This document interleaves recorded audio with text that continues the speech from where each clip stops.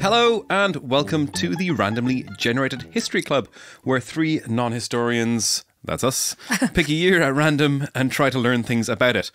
And I'm Ant, and I'm here with my two friends, Anna and Will. Non-historian. Non-historian too. And this week, we're talking about the year 244. Ish. Spoiler alert. Very ish. Well, as is custom, I'd like each of us to give our three-word preview. Anna, what is your three words? Die, orcas, die. Nice. Nice. Orcas. Orcas. As in the whale type Yes, thing. in the whales, yeah. Ah, cool. Quite right. Yeah. Mm-hmm. Phil? Phil? No, sorry, that's You my one. legitimately just called me Phil. No, because, I just gave away my three words. Because I was looking at them right here. So I just... Go on then, you do yours then. No, Phil, I'd like to hear yours. Fine. Until genocide. Okay. Wow. Well, mine is Phil the Emperor. Okay, there we go. We're all quite, well, I guess Phil and I are a little violent today. I'm going to do that the whole episode.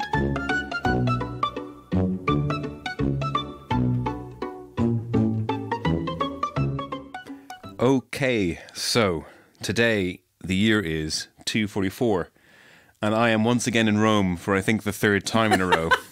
Obsessed. There are no Medicis here. Oh. They're but the twinkle in the eye of a young Roman at this stage. Yeah. But a lot is happening in Rome at this time, as it tends to always be happening in Rome. It's a large and sprawling empire with emperors lasting not very long, people coming in and out. And there's this unstable peace with the Goths in the north beyond the Danube, with tributes being paid to keep them at bay. And there's a war in the east with the Sassanians and King Shapur the First, who we've covered before. Oh, yeah. Yeah, he's back. Well, he didn't go anywhere. No, he's still here. He comes back later. He's back into the things we're thinking about. He's back into our momentarily. hearts and minds. And on the throne in Rome is a child emperor called Gordian III, who came to power at the ripe old age of 13. Oh, wow. Gordy. So, as I said, Rome was at war with the Sassanians, and we covered them previously, I believe, but it was in March of 244 that a counterattack from the Sassanians against the Romans caused the Romans to be defeated. And at that battle, Gordian was killed. Oh. So the emperor... Was he still a child at the time? He was about 16, I think, at the time. Okay. Something like that. That's still sad. He's pretty young. Yeah. It's unclear, though, if he was killed by his own army or in the battle itself. Ooh. Yeah. There also could have been a plot to have him killed by the hero of this tale, Philip. Okay. So, who was this rising star?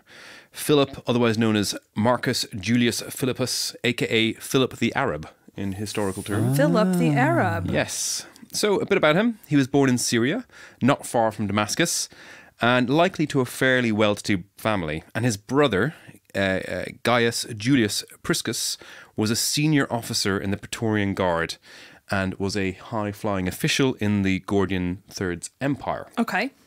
So there's some scholars that believe that Philip was a Christian due to his subsequent treatment of Christians, and then Constantine is widely regarded as the first Christian emperor, but some say that he could be Christian. He most likely was just a religion of the day, but he's kind of a nice dude towards Christians and his treatment towards them. There's a whole thread on that. But his brother, who was this Praetorian Guard, gave him his first big political break when the Praetorian prefect Timotheus died under very unclear circumstances. There's a lot of unclear, suspicious deaths. I think, let's say. Some scholars think this was all orchestrated to rise to power. Some say history is hard to understand and nobody knows what's going on, and it's unclear because there's no history there. Some say people die from time to time. But Gaius suggested to the child emperor that Philip would be perfect for the job of the Praetorian prefect. And so he ascended and took the purple, as it were. Ooh. Which was the purple robes that they would wear if you're in a station of power. Okay. Because purple was a very royal, regal colour. Yeah. And the dye was made from an animal. What animal do you think the purple dye was made from? Platypus. Platypus. Well, Beaver. Beaver. It was actually a combination of the two. You got it both right. Platypus. No, you're wrong. It's sea snails. No, it's not. It is crushed sea snails, and Wow. you get a royal regal purple or dark red sometimes from it. It depends on the snail.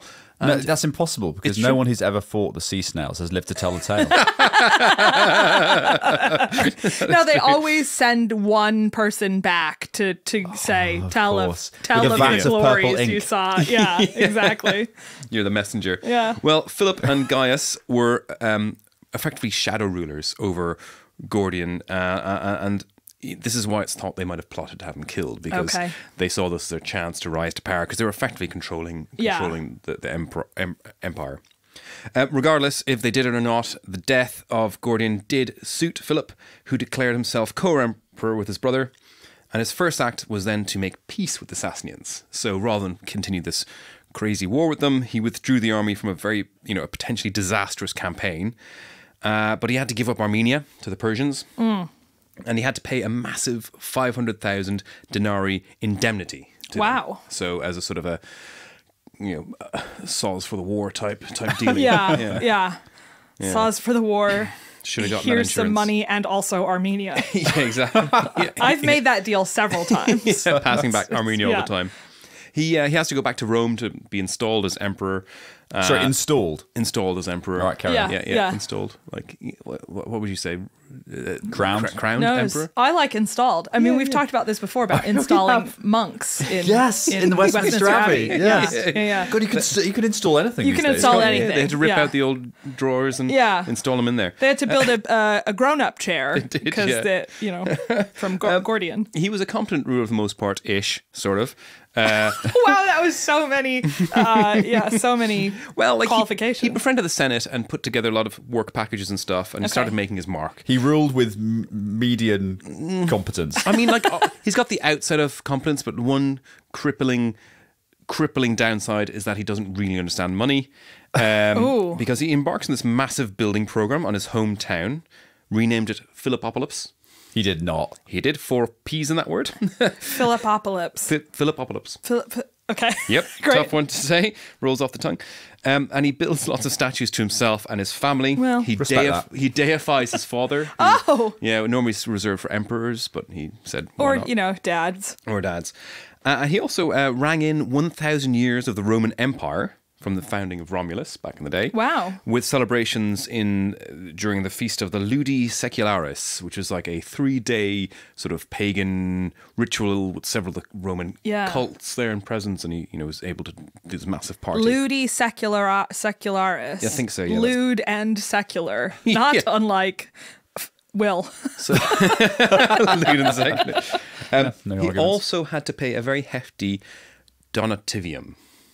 Do you know what a donativium is? I think she is the chief of Versace. Donativium Versace. He loved Versace. Yeah. No, what this was is the sort of standard bribe. I mean, it wasn't a bribe. Donativium is just like a donation, right? Yeah, it's just donation, but it was a donation to the army for them to approve your rule. Oh, okay. I was just without like, it- who is he bribing? He's already bribed the Persians. It was just standard. You come to rule, you pay the army this donativium. Okay. and they Anything in won't Latin usurp makes it you. sound official, doesn't it? Yeah. It's just like it's literally a bribe. It was definitely a bribe. Or like a paycheck. Yeah. No, but they already get a paycheck. But like, Okay, on this the is, turnover, they also give yeah. him extra money. Nice. And to secure his title. Unfortunately, the money really wasn't adding up on the right side of the ledger. The Phil. cost of the payments to the Sasanians, the bribes, the building of his stupid city. And he had then ruthlessly increased tax and cut back on subsidies to the tribes north of the Danube. So this left him with a very shaky northern border, insecure finances, and rich people that didn't quite like him in their own city. So he was not building allies on his flanks or in Yeah. the centre. He eventually then had to lead a campaign in the north against invaders crossing the Danube, which he won. So he actually won handily with his army, and he took the title of Carpicus Maximus. Oh yeah, Biggest complainer. massive carp. big fish. Big fish. He's big fish in the north. Yeah. yeah. But as he was out there campaigning with this war, the Saracens were stirring up again because the Armenians wouldn't recognize King Shapur. So Armenia, which was fairly traded, But he gave Armenia away. Yeah. he gave them away. A whole country. Just deal with it. So now at this stage, there were so many people now at the border. A bit of confusion on who was in power, who wasn't in power, various people's raiding and usurpers from within, that Philip actually offered to resign to the Senate. Oh, wow. Wow, that's quite mature. Yeah, really mature. Usually you just wait to get stabbed. Well, the Senate didn't let him because they probably wanted him to hang around long enough till he got stabbed. Oh. But they backed him really, vociferously. Yeah, they really backed him. Why? And so On what grounds? I don't no idea, but they did. Just they really liked him. Okay. And so, this renewed sense of confidence, he decided to dispatch Decius, a general of his, to quell the North revolts and sent him up there. And it worked. So Decius went up there, remounted the armies out there, settled the whole region, quelled the barbarians, the Goths, whatever it is, coming over the borders. But Decius then proclaimed himself emperor. So he sort of got a taste for power and the good life up in the Danube and said, I want to get this for me back home. Yeah. And he then he let it get to his head. And You dip your toe in the Danube and then all you can think about is sea snails. Yeah. So he marched back on Rome. So now the money problems were getting worse. There was rioting in Egypt prior to this, meant the wheat supply was denuded, and this completely cut the legs from underneath Philip. So he had no resupply, finances were poor, warring fractions on the borders, and an usurper coming for him. It's an untenable position. It's not really good. And so Decius tried to parley, but Philip was having none of it, met him in battle, but was handily defeated. So Decius took control, and he died in September of 2049, most likely by his own men. And Philip did. Philip was killed by his own men, most likely. And it's also probably true that his young son at the time was killed. His father and his brother, however, had disappeared without a trace, just slipped into the ether. Well, his father's a god, so he probably just went on up to heaven. Yeah, I think so. Yeah, true. And that ended the reign of Philip. That's logical. That's history. And that is Philip the Arab. That ended his reign. Okay. After coming to power, it didn't last too long. Decius didn't last much longer, by the way. Just spoiler alert. He only lasted 2 years and then was killed by Goths. Wow. Well, Wow, Philip. that's- What a massive carp. Philip, big biggest fish, small pond. Briefly. Briefly. Yes.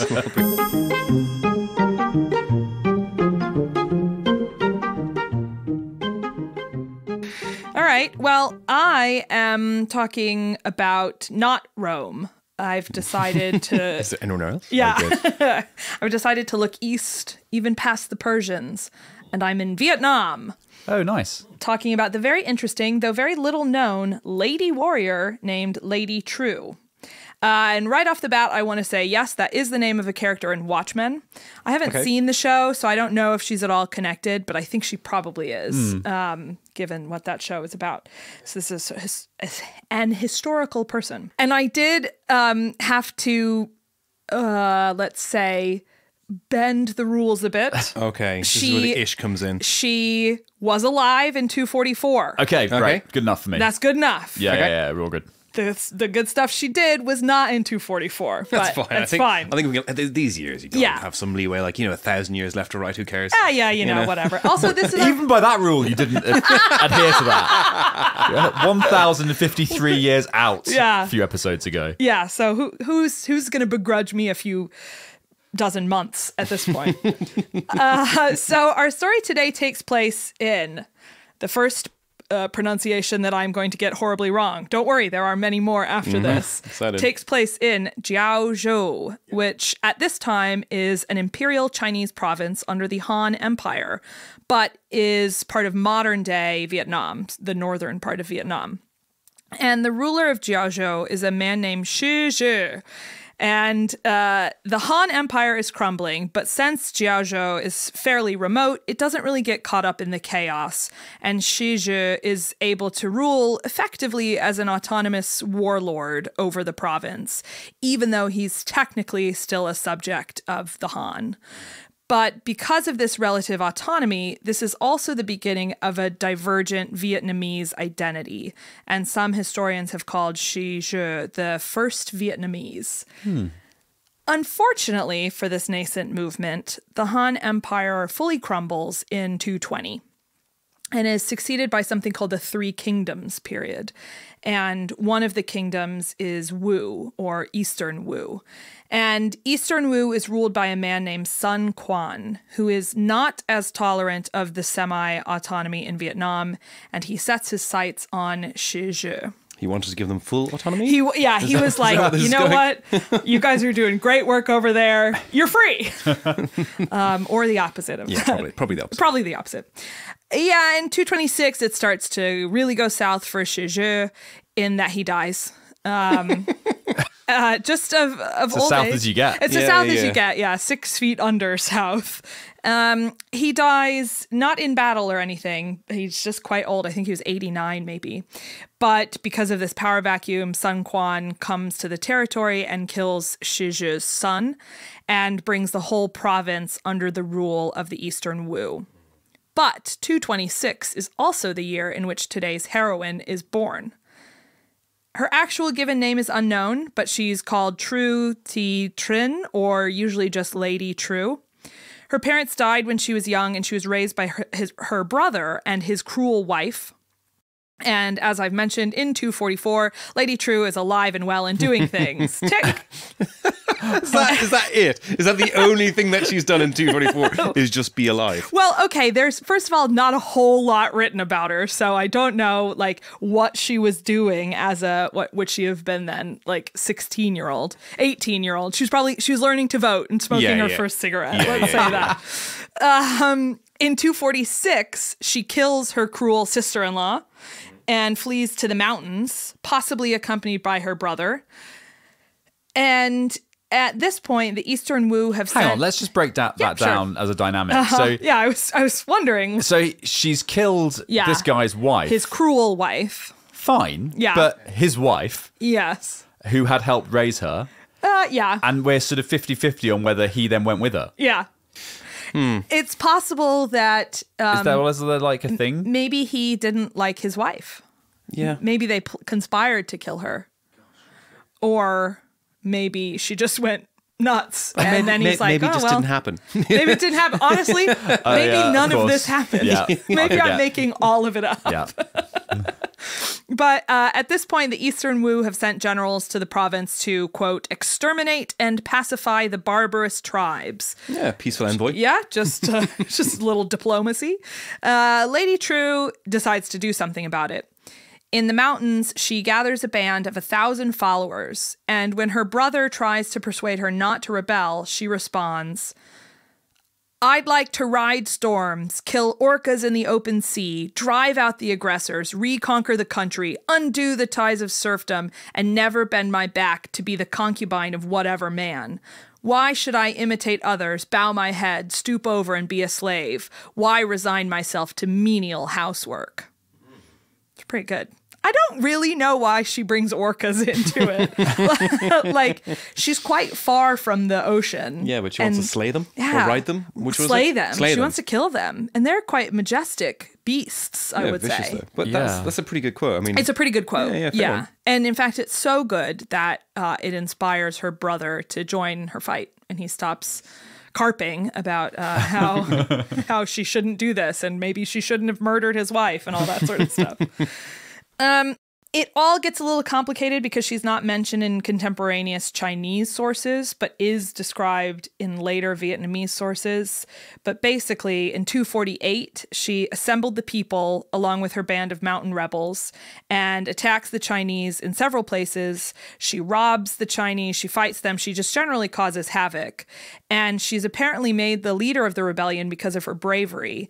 And these later Vietnamese sources include some really great descriptions of her, several of which I will read right now. Number 1, when she went to battle, she wore gilded, coarse tunics and toothed footwear. Sorry, toothed? Toothed. Toothed? Toothed. like, is it like at the bottom of the Oh, teeth? now I understand. Yeah. I guess like cleats or Oh, is it like it had like teeth. yeah. Like Oh, right. grips. Okay. Maybe. That's what I assumed. Okay. Maybe it just means Like crampons. her shoes had a smile. So, yeah, so shoes with a crampons. decent grip on them. Shoes with a decent grip, Right. which Okay. is great for battle, I Great think. for You battle, don't want to yeah. slip. Was that not common? Well, People slipped the whole time, I guess. yeah, she's And the why first. such coarse tunics? Well, they're coarse and yet also gilded, which I think is an interesting way of saying you're with the people, but also the leader of the people. Yeah, true. Oh, I You've got a golden potato sack Yeah. tied around your waist. Golden potato sack is exactly the direct translation, I think. These descriptions, by the way, go from progressively more boring to more interesting. So Okay. number 2, she had a voice like a temple bell and a beauty that could shake any man's soul. Bong. So you just talk to her, she'd be like, bong, So beautiful. bong. Yeah, maybe her beauty was shaking the man's soul because she was vibrating them with her temple bell voice. Number 3, she could eat many rice pecks and walk 500 leagues per day. That's a lot of leagues and a lot That's of a rice. lot. It's a lot of leagues. It's a lot of rice. How much, what's the distance in a single league? 500 leagues is... About 300 miles? It is... No, in a day. Yeah. 500 nautical leagues are 2778 kilometers. Okay, that kind of makes sense. Wait, Yeah. 27... Almost 3,000 kilometers. Sorry, Wow. 3,000 Yeah, kilometers. yeah, sorry. I just said that number really weirdly. 2,778 In a day? kilometers is I 500 mean, that's leagues. a lot of... I mean, that's not a thing that's true. I mean, no wonder she How- ate so much rice. She had to fuel up. She did- really had to she had carbo to load. carbo and how much load. is in a peck of rice? It's 1 peck of rice like 4 gigatons or something. equals 8,809 milliliters, which I think is the So that's like probably like 9 kilos of rice. yeah. And how many? It was 8, was it? It was How many pecks? How many pecks? Many She could eat pecks. many. Many. Yeah. What? So more than so basically, we're saying at least 18 kilos of rice, and she can travel 3,000 kilometers a day. Yeah. Well, Admirable. now. Yeah, oh yeah, she could walk 500 leagues per Is this day. the same source that's giving you all the rest of the information in this? I mean, like, bit. Could she walk 500 more just to be the woman Just to be the woman. that ate rice pecks at your door? Yeah. Da, da, da, Careful, copyright. No, that was just me screaming. Number 4, she rode a war elephant into battle. No, well, Well, now I don't know what to believe. yeah. I mean, maybe. She walk? Now, actually, I should have done number 5 next because this could possibly explain how she can walk 500 leagues per day. She was 9 feet tall. But like, so that means she's on the elephant and Yeah. her legs were just dragging along the floor. Yeah. And that's not the only thing that's dragging because in multiple sources, she was described as having 3-foot long breasts that she would tie behind her back when she charged into battle. I have never heard breasts described in units of length before. They were a yard of long. everything we've covered, this is the most dubious history. She would tie them behind, like to each other, like in a bow. I'm not an expert on these sorts of things, but that doesn't sound credible. Listen, I can't believe that you're shocked that a description of a fairly inconsequential woman in the year 244 isn't, Flattering. fully sourced and documented. But these are the facts as reported to me. Well, fair enough. So Fascinating to hear about Vietnam at this point. if you can believe it, it gets even hazier after this. But Impossible, completely impossible. essentially, after several months of warfare, her rebellion is defeated, in fact, quite easily, and she runs away and commits suicide. Historians think that because the Chinese didn't even write about her in their histories, it shows that her rebellion was simply a, quote, kind of stubborn barbarism that was wiped out as a matter of course. But the fact remains that she's become a folk hero in Vietnam, which I think shows that her story appeals to these kind of populist interests, and her legend was handed down over generations as the concept of Vietnam or a Vietnamese identity grows. And she's still celebrated in Vietnam today with statues. She has streets Sports named bras. after her. She has really heavy-duty sports bras, all that good stuff. Okay, so she's like as legit as Sir Lancelot and King Arthur. I think she's more legit than that. Like, I don't Do you think she was a real historical figure? I think she's a real historical figure. Obviously with lots of like embellishments Yes, and stuff. yeah, Okay, exactly. I'm not sure that. I think pretty much everyone agrees that she did exist. It's just, of course, what of those descriptions. Whether she what was like accurate. 9 foot or 8'5". Yeah, or... right. She probably rounded up. Yeah, she probably did, a clean 9 on her dating profile. Yeah, exactly. Swipe right. So that's the story of Lady True, about whom everything I've said is true. And that was not an intentional pun. That's great. And Thanks. We should get an AI to design us an image of what she would look like. And then we should place in a dating profile all the facts we think we know about her. we should And see how successful that dating profile is. Yeah, that sounds really like a really good thing to do. And we can then talk about it and they release those as bonus episodes on the Patreon. I mean, I stopped listening when you said the only thing that happened in 244 was that she was 16 and everything else was just in a different year, so it didn't matter. Yeah, exactly. Maybe that should just be a podcast of its own. There you go. Spin-off, that first spin-off. Okay, great.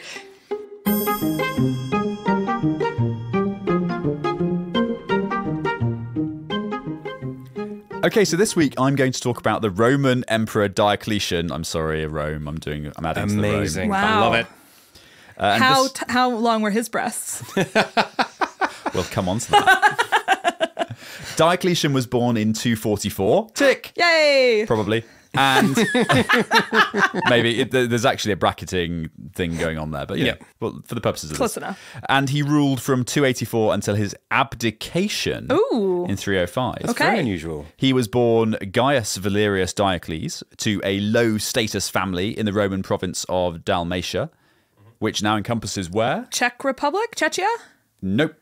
Croatia. Yes. There Croatia, it is. Yeah. Croatia and actually quite significant parts of the Dalmatian surrounding coasts. bits. Yeah, but it's Yeah. much larger than that in antiquity. And Diocles rose through the ranks of the military in his early career, eventually becoming a cavalry commander in the army of Emperor Carus. Mm-hmm. And after the deaths of Carus and his son Numerian on a campaign in Persia, Diocles was then proclaimed emperor by the troops, Yay! which was seemingly happening quite a lot All at the that period time. of Yeah. time. It really was Man, the just troops. They just did what they wanted. They were didn't incredibly powerful. Just be popular with the troops. yeah. Promise them riches.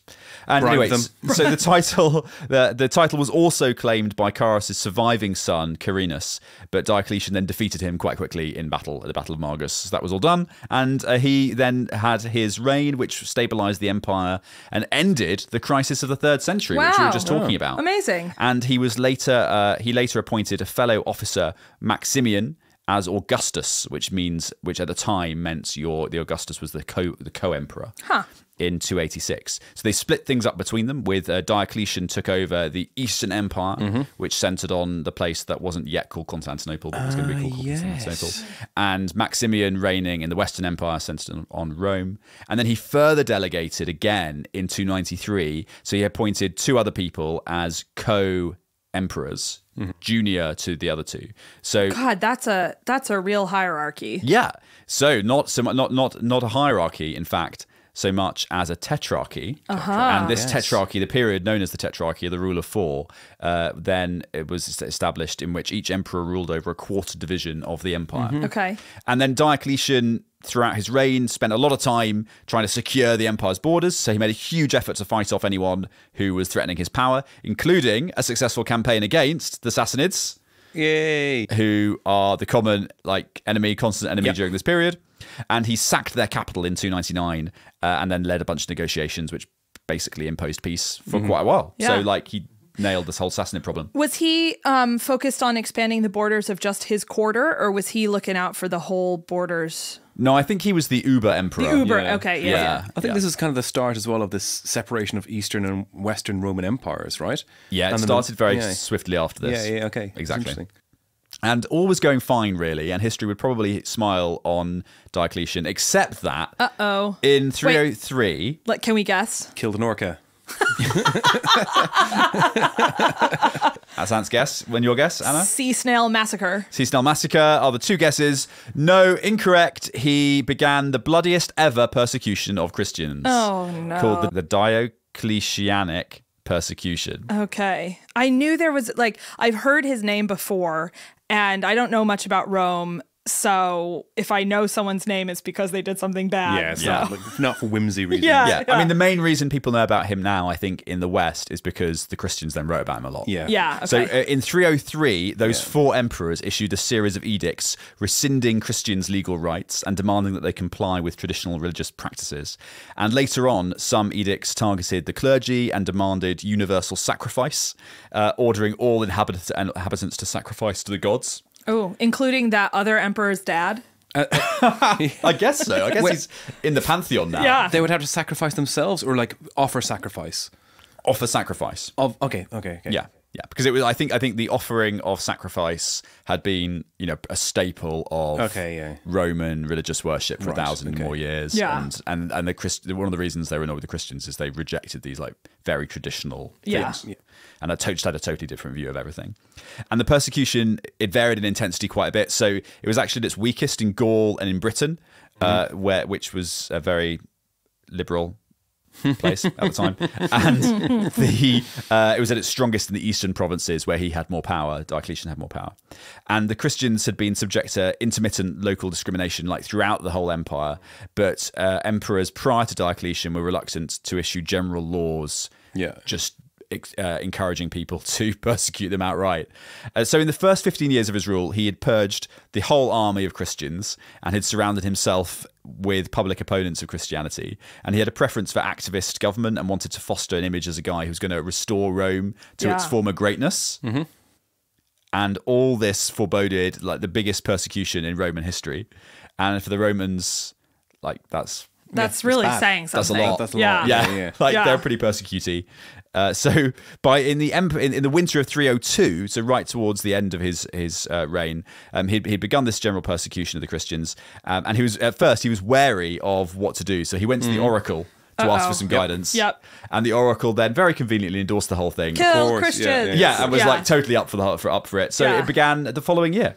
Wow. And some historians consider that in the centuries that followed the persecutory era, that the Christians created this cult of martyrs that exaggerated the barbarity of the whole thing. But that is contested. So there are other historians who say that the evidence points to the fact it was like genuinely as bad as they said. Everything that happened. Yeah. But there's some contestation around like how much it was. I mean, like if you do read about any of the saints and stuff from this time, the martyrs, it's absolutely insane what the writings are saying has happened to them. How like, they're it's killed completely and barbaric. stuff. And like even if it's like 10% true, it's still like a bit OTT. Yeah. And I think it all played. That's a good way of putting it. And it all played to this, I mean, there was a lot of obsession with the way in which you're dying in early Christianity, right? Because for obvious reasons, because that's like the main thing. It obviously all played up to that. But there's significant evidence to say it was genuinely as bad as they were saying. Really?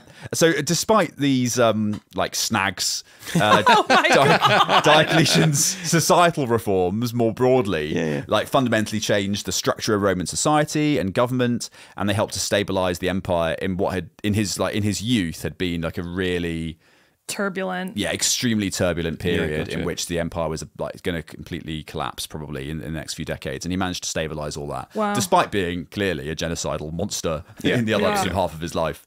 And later on, interestingly, he got pretty ill, so he left office in 305 and thus becoming the first Roman emperor to abdicate the position voluntarily. Wow. And he lived out his retirement in a palace on the Dalmatian coast, tending to his vegetable gardens. Oh, wow. Sounds very lovely. And his palace eventually became the core of modern-day Split in Croatia. Oh, really? Oh, that's very cool. So there you are. He knew when to call it quits, not like your dude. Exactly. Just like most abdications up to then have been very stabby. Sort of involuntary abdication. Yeah. Well, sometimes when the vegetables call, you have to answer. There you go, Emperor Diocletian. Fine until the genocide.